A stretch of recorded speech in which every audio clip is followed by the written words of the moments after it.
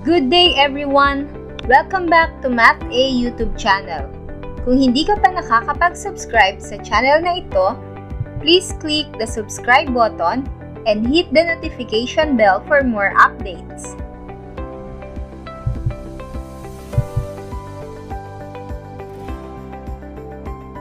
Our lessons for today are function, function notation, and evaluation of functions. Function is a special type of relation wherein no two ordered pairs have an equal abscissas. For every value of x, there is exactly one value of y. Ibig sabihin, unique ang value ng ating x o ng first elements ng ating relation. In that case, we called it as function. So let us answer this activity. Identify if the given equation or rule is a function or not. Given here our example number 1, ang equation or rule natin ay y equals 3x plus 7. So paano nga ba natin malalaman kung ang equation na ito ay function o hindi? So first, kailangan nating mag-assign ng value ng x para makuha natin ang value ng y. Okay? In this case, let us find y if x is equal to 0. So take note, pwede kayong mag-assign ng kahit anong number para sa value ng ating x. Okay. So ang equation natin is y equals 3x plus 7. Since ang x is equal to 0, papalitan natin ang x ng 0. So, ito ay magiging y equals 3 times 0 plus 7. So, if we're going to evaluate this, so we have here 3 times 0 is equal to 0 and 0 plus 7 is equal to 7. So, ang value ng ating y is equal to 7. Ibig sabihin, for every value of x, there corresponds one value of y. Kung ang x ay 0, ang value ng y ay magiging 7. So, this is a function. Again, for every value of x, there is exactly one value of y.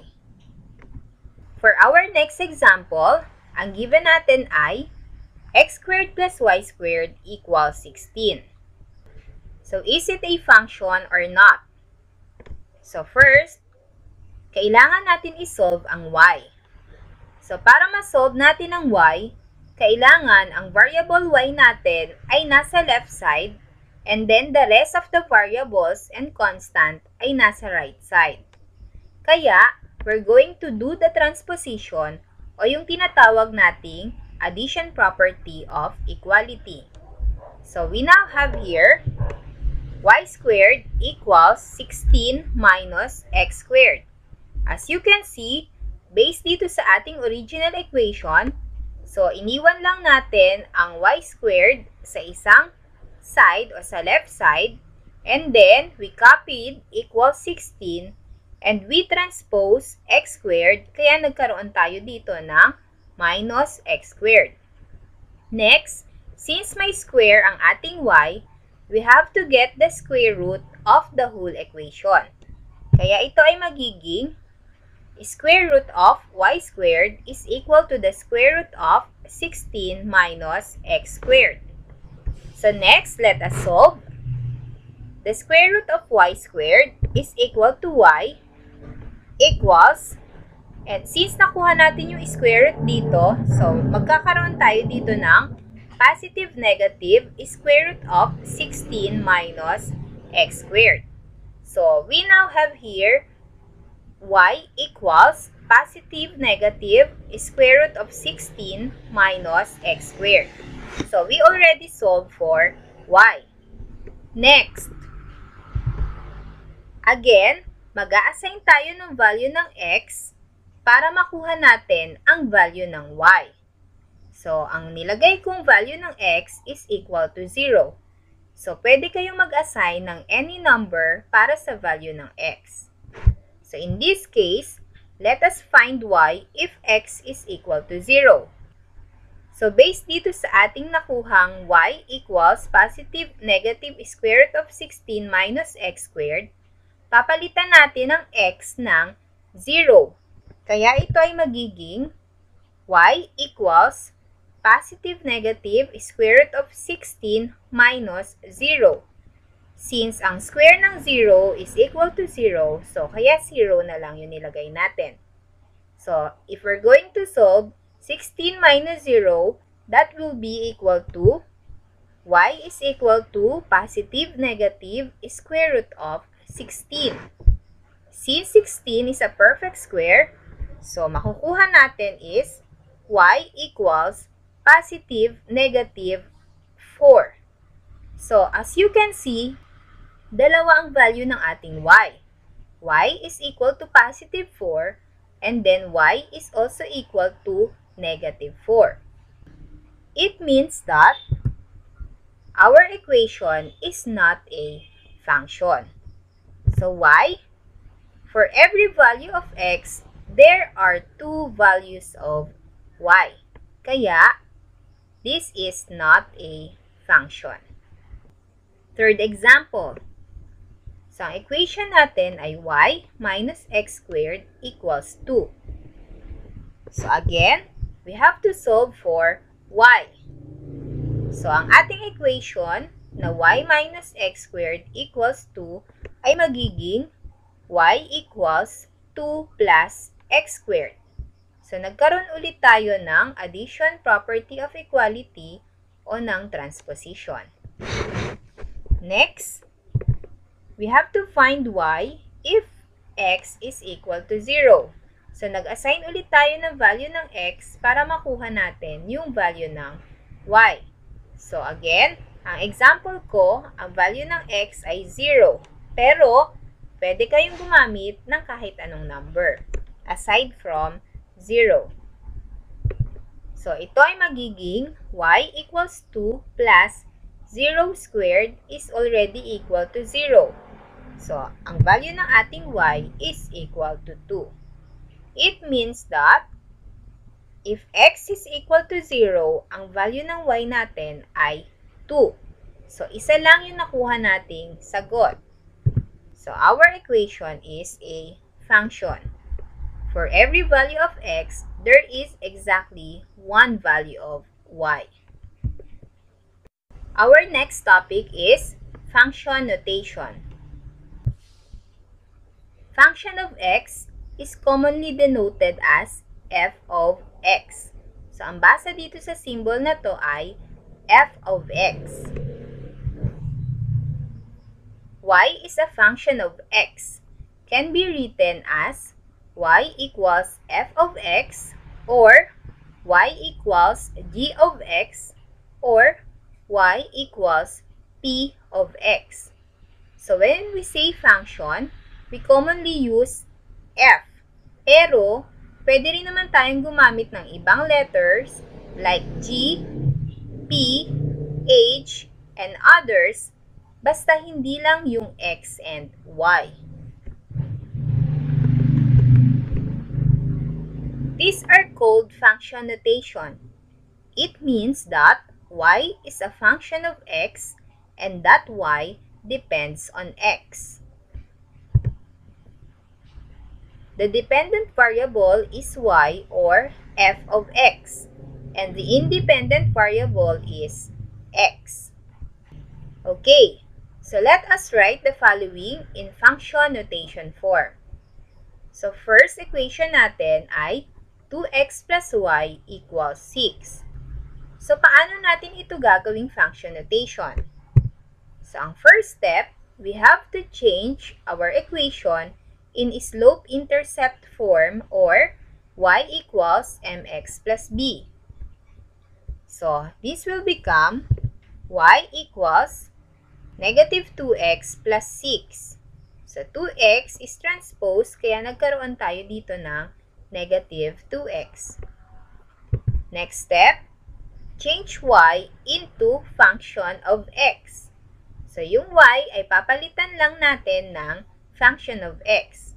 So, this will become f of x equals negative 2x plus 6. So this is already our function notation form. Next example, 9x plus 3y equals 12. So again, ang first step natin is to change the equation in slope-intercept form, y equals mx plus b. So ito ay magiging 3y equals, yung 9x will be transposed. So we have here negative 9x plus 12. Next, since y has numerical coefficient which is equal to 3, kailangan nating i-divide ang whole equation sa 3. So we now have here 3y over 3 equals negative 9x over 3 plus 12 over 3. So next, 3y divided by 3 will be equal to y, and then negative 9x divided by 3 is equal to negative 3x, and then 12 divided by 3 is equal to positive 4. So this is now our slope-intercept form, which is y equals negative 3x plus 4. Next step is to change y into function of x. So ang y ay papalitan lang natin ng function of x. So we now have here f of x or function of x is equal to negative 3x plus 4. So these are the ways in writing an equation into function notation form. Okay, so for our next topic, so we have to evaluate the given function. So paano ba nag-evaluate ng function? Example, ang given natin ay f of x equals 5x minus 2. So we have to find a, f of 3, and then b, f of negative 4. Unahin natin yung a, which is f of 3. So ibig sabihin yan, ang value ng ating x is 3. So, ano kaya ang magiging value ng ating function? So, isa-substitute natin ang 3 sa x. So, ang ating function ay magiging f of 3 is equal to 5 times 3 minus 2. So, kung ito ay ating i-evaluate, so 5 times 3 is equal to 15, and 15 minus 2 is equal to 13. So, ibig sabihin yan, if x is equal to 3, our y or our function of x is equal to 13. Next, for our b, f of negative 4. So, this time, ang x ay papalitan natin ng negative 4.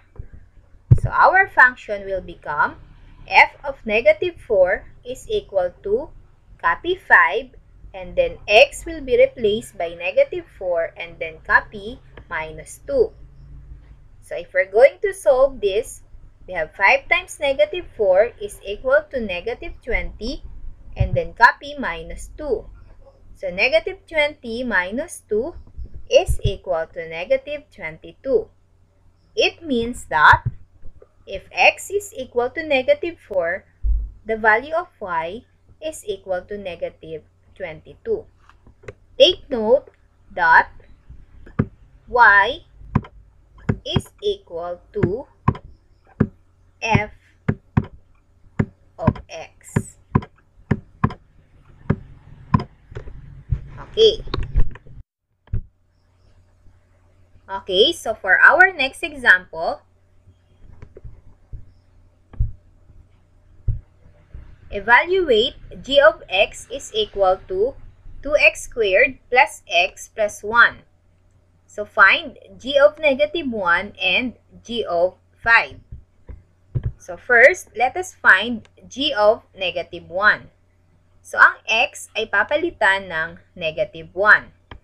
So, this will become g of negative 1 is equal to, copy natin yung 2, and then x will be replaced by negative 1, and then raise it to the second power.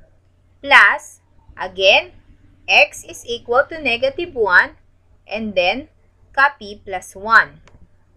Next, so we're going to solve. So this will be equal to, unahin natin yung naka-enclose sa parenthesis with exponent. So negative 1 raised to the second power is equal to positive 1. So we now have here 2 times 1, and then we have here negative 1 plus 1. So we have here different signs, so we're going to subtract. So if we're going to subtract this negative 1 plus 1, this will be equal to 0. So our answer is 2 times 1 plus 0 is equal to 2. So it means that if x is equal to negative 1, ang value ng ating function is equal to 2. Okay, so let us find now g of 5. So ang x naman natin ngayon ay papalitan natin ng 5. So ito ay magiging g of 5 is equal to, copy natin yung 2 from our original equation or original function. So we have here 2, and then x will be replaced by 5, and then raise it to the second power, plus, again, x will be replaced by 5, and then copy plus 1. So let us solve. This will become 5 raised to the second power is equal to 25. So we just copied 2, and then 5 plus 1 is equal to 6.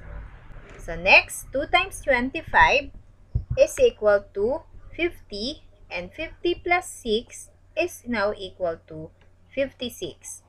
It means that if x is equal to 5, our function will be equal to 56. So for our last example, let us evaluate this function. H of x is equal to x cubed minus 2x squared plus x plus 3. Let us find h of 1 and h of 2. So, for our h of 1, ang x natin ay papalitan ng 1. So, we have here, h of 1 is equal to, so x will be replaced by 1. So, we have 1 raised to the third power minus 2. Again, x will be replaced by 1. So, we have here 1 squared plus x will be replaced by 1. So, we have here 1 and then copy plus 3. So, let us solve. 1 cubed is equal to 1. And then 1 squared is equal to 1 times 2. So, we have here minus 2. And then copy plus 1 and plus 3. So, by solving, we have here 1 minus 2 plus 1 plus 3 is equal to positive 3. So, it means that if x is equal to 1, the value of our y or function is equal to 3. Next, we have here h of 2. So, it means that x will be replaced by 2. So, our function will be h of 2 is equal to 2 cubed minus 2 times 2 squared plus 2 plus 3. So, lahat ng x ay pinalitan ng 2. So, by solving, we have here 2 times 2 times 2 is equal to 8. And then 2 times 2 is equal to 4 times negative 2 is equal to negative 8. And then copy plus 2 and plus 3. So, let us solve. 8 minus 8 plus 2 plus 3 is equal to positive 5. It means that if x is equal to 2, our function is equal to 5.